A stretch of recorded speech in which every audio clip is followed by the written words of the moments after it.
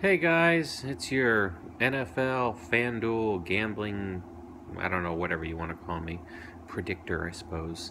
Um, just wanted to let you know my thoughts on Super Bowl coming up here.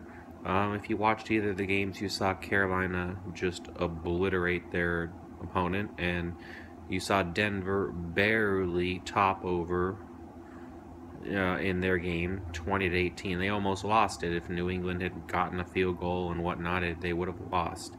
It's clear Carolina's probably going to be the winner this year. It's looking a lot like 2 years ago when, the Seahawks were playing again, and the Seahawks went in and just obliterated Denver. I think Denver is looking at the same type of situation. They're going to get obliterated again. The last three Super Bowls have gone over if you look at point spreads.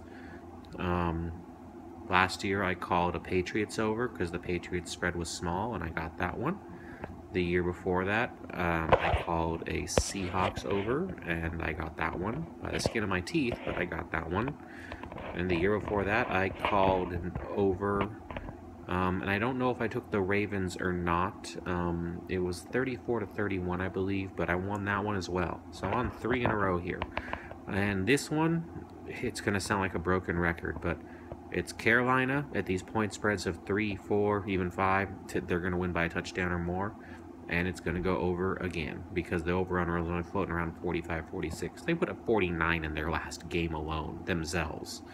And you got the two best teams in the NFL. Sure, defenses mean something, but Carolina is going to score, and that's just how it's going to go.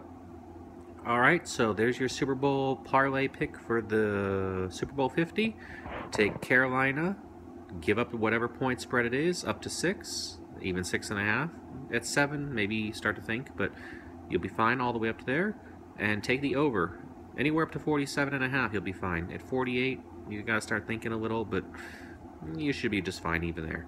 So Carolina over. Make some money, guys.